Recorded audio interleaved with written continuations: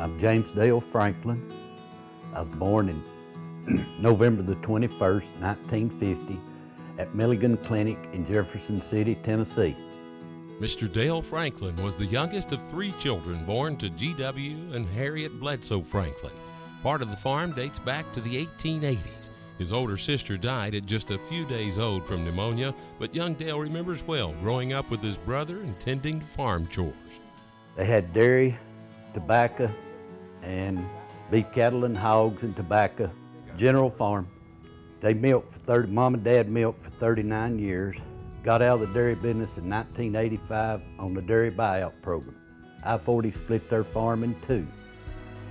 And the state provided a cow tunnel for their dairy herd to go under the interstate, which we found out in the early 90s that was part of the settlement for his part of the damage from the interstate.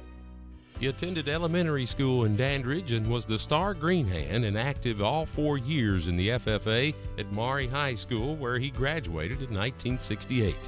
After a couple of years in college, he was drafted into the Army and spent nearly a year in missile repair school at Redstone Arsenal in Huntsville. He then finished out his service with the National Guard, but it was back in high school when he first noticed a young girl, Yvette Underwood, that would eventually become the love of his life. I was a senior, she was a freshman. She was a cute little thing, and I asked her out, and we dated a few times.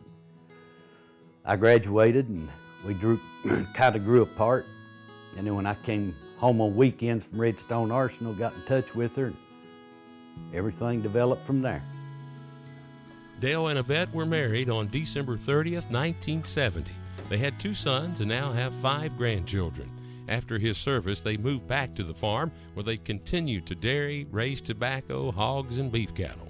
He later worked 4 years at the Jefferson Farmers Co-op and also was a contractor building houses.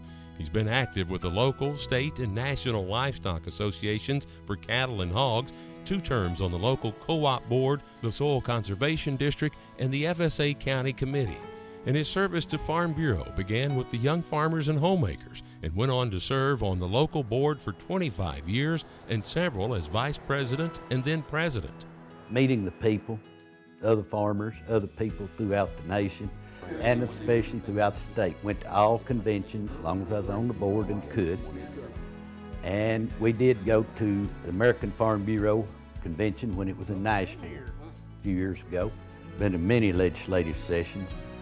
And you're sitting there and somebody brings up an issue that's totally foreign to you, but you sit there and listen to the discussion and it makes sense, and you can either oppose it or go along with it, which is how the whole system works. Very grassroots, very grassroots. The Franklins attend Piedmont Baptist Church and continue to support their mission of service to the community and the youth. And because of his lifelong dedication to advancing agriculture and rural life, Mr. Dale Franklin receives Farm Bureau's Distinguished Service Award. I was out here baling hay, and Jim stopped by one day and said, "We need to meet." And I said, "Okay." And I was feeding one morning, and he and Kristen came by and told me the news, and that's how I found out. About got emotional on him, but that's part of it, I guess. Means everything. As I told the wife the other day, there's people that love you that you don't even know about. And I guess that's pretty well sums it up. Next to the wife, I guess Farm Bureau people are my favorite.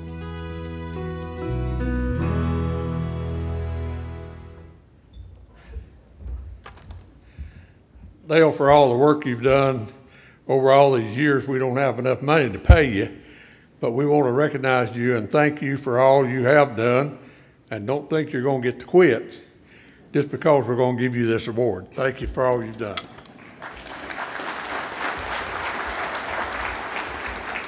Thank you, David. I'd like to thank everybody that had anything to do with this. I certainly feel like I didn't deserve it, but especially thank my family, and it's quite an honor. Thank you.